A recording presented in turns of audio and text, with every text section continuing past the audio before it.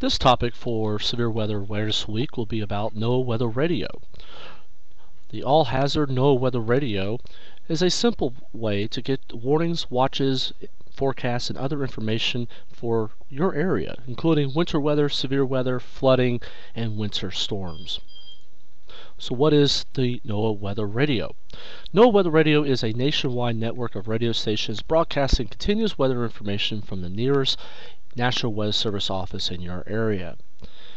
NOAA Weather Radio is an all-hazard radio network, making it your single source for comprehensive weather and emergency information.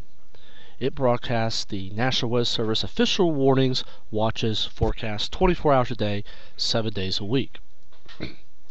Here in the Missouri Ozarks, including southeast Kansas, there are numerous transmitter towers located around the area which broadcasts the NOAA Weather Radio for your general area.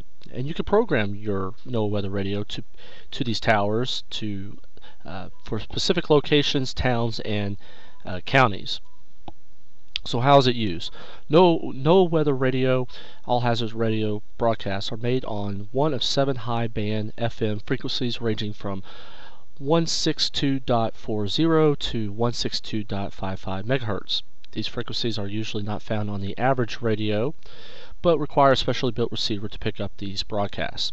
You can program the radio to alert you for specific alerts and locations.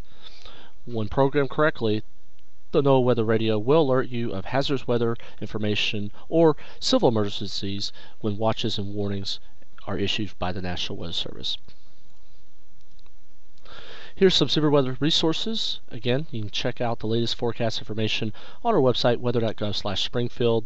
You can also, on the left-hand side, click on a link for more information about the NOAA Weather Radio locally from our office. Thank you for joining us.